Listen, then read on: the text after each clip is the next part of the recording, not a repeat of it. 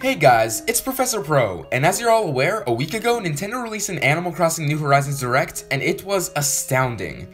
The Direct featured a ton of amazing developments and details that were incredible to see, and provided the first official information dropped in almost half a year, which is pretty crazy to think about. And even though I still don't believe that keeping quiet about the game for so long was a smart move by Nintendo, I obviously enjoyed the deep dive into island life nonetheless. So, what's on the agenda today? There's so much to talk about regarding this game that it was honestly difficult for me to choose where to begin. I was super close to making a video of me gushing about this game for 10 minutes, and if you guys still want to see that after this, I will happily provide it. But there was one thing I knew I had to talk about, and that's how New Horizons convinced me that things I didn't want in the series were actually amazing additions. The first thing I want to discuss is the incredibly innovative terraforming system. Now, full-on town creation was a speculated new feature that I was very open about not liking. I personally thought it put too much power into the player's hands, and even brought this up in my 5 things that would ruin Animal Crossing Switch video from last year. So, what changed my mind? How was I won over on something I was so strongly against? Well, the answer is rather simple. You actually have to earn the ability to terraform. When I spoke out against town creation, I said it would ruin the immersion of Animal Crossing because of how unfitting it would be. Everything in the Animal Crossing series has to be worked up to, that's the point of the games. Do you want your house to be fully maxed out? Well, you have to get the bells to pay those loans off. You want that rare coelacanth to donate to the museum? You better be prepared for a battle like no other. Do you want your favorite animal in your town? Well, you might have to go through some duds before you get them, which also explains why I don't like the amiibo cards, but that's a topic for another video. The point I'm trying to make is that half of the fun of Animal Crossing is earning your achievements. So when I heard people suggesting that we should just be able to create our perfect paradise from the moment we turn the game on, yeah, I wasn't for it. But the New Horizons Direct makes it clear that you only unlock the terraforming permits after your island has been majorly developed. And this completely changes how I see the concept of town editing and creating. It's no longer an unearned ability, but an accomplishment. Your reward for pushing through and designing your island around its layout is the ability to make it the town of your dreams in any way you want. And I absolutely adore this. Not only does the ability to terraform seem super rewarding, but it'll also allow for some insanely creative town layouts. Yes, some of them could end up looking a little artificial, but I think that's the point. Nintendo is giving the players complete control in this area, and I love that. You'll never hear me say no to creativity, unless said creativity would ruin the experience of the game. The next thing I want to talk about is the fact that holidays aren't going to be in the base game, but will instead be released through updates. This was pretty strange news to hear, and because I didn't really understand it, I initially reacted negatively. I thought it was silly that we would have to wait for free updates to get the complete package, since I don't really think that works well in games unless it's a community-based shooter like Splatoon, for example.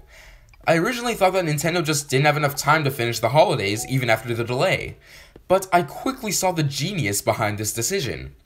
By restricting holidays to free updates, Nintendo can control the amount of content released into New Horizons. I know it sounds like I'm just stating the obvious, but think about it. It's likely that certain items, furniture sets, or even abilities will be restricted to certain holidays. It would kinda ruin the experience if someone time traveled or hacked the game to receive those things early, and then start giving them out to everyone. Now, let me just say that I don't have a problem with time traveling. I don't personally understand the appeal of it, and probably never will, unless your schedule causes you to miss certain things in Animal Crossing, but if you do time travel, I'm not calling you out or trying to shame you in any way.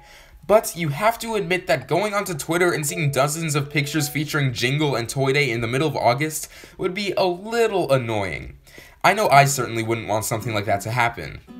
Moving on, we can't forget to talk about Animal Crossing New Horizons' biggest new feature, crafting. Now, I was actually for this right after I saw the Treehouse presentation at E3, but I haven't really talked about the addition yet on my channel, so I'll do it here. Crafting was something I didn't really want in mainline Animal Crossing. It was in Pocket Camp, and I didn't hate it there, but I heavily disliked the game, and that probably soured the feature for me. But as soon as I saw it in New Horizons, I knew it was going to be a great addition. I'm certain that after New Horizons has been out for a while, we'll look back on past Animal Crossing games and think, how did we get by without this? It feels like such a natural evolution of the Animal Crossing formula, and I'm almost surprised it wasn't done sooner. Like I've said before, Animal Crossing's most important element is the feeling of progression, starting from nothing and evolving your town into your paradise. And with crafting, it truly feels like that evolution is in your own hands.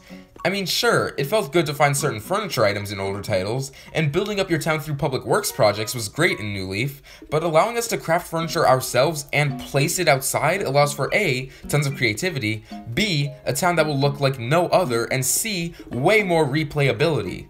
I mean, Animal Crossing games can already last for years, but in addition to fish, bugs, fossils, paintings, and other collectibles, we now have DIY recipes that we can aim to gather. Crafting adds so much more to this game, and I could not be happier that it's included. The final thing I want to talk about is the game's soundtrack. I see the New Leaf soundtrack get hated on a lot, which is really unfortunate. I've seen people call it bland, uninspired, uninteresting, and even downright bad. I never understood this because New Leaf has my favorite soundtrack in the series. Yes, the music is softer than the other Animal Crossing games, and could be considered blander, I suppose, but that's what I like about it. New Leaf's soundtrack, especially the night tracks, allowed me to immerse myself in the world. The music was extremely calming, and I felt that worked amazingly for a game like Animal Crossing. So naturally, I was hoping for New Horizons to follow in New Leaf's example and give us some slower, more relaxing tracks. And it absolutely did not do that. The music in New Horizons is very original, but if anything, is most reminiscent of Population Growing style. But against all odds, I actually really love the tracks we've heard. Don't get me wrong, I've never hated the soundtrack of any Animal Crossing game, but Population Growing has my least favorite. My only hope is that New Horizons night music can hold a candle to New Leaf's, since I believe it to be unmatched in the level of amazing night songs. I mean, the only one I dislike is 5 AM, and that barely counts as a nighttime track. But anyways, that's about it for features I didn't think I wanted in Animal Crossing New Horizons. I'd love to hear what you guys think. Is there anything that you thought you didn't want in New Horizons but were convinced otherwise? Let me know in the comments below. Professor Pro, out.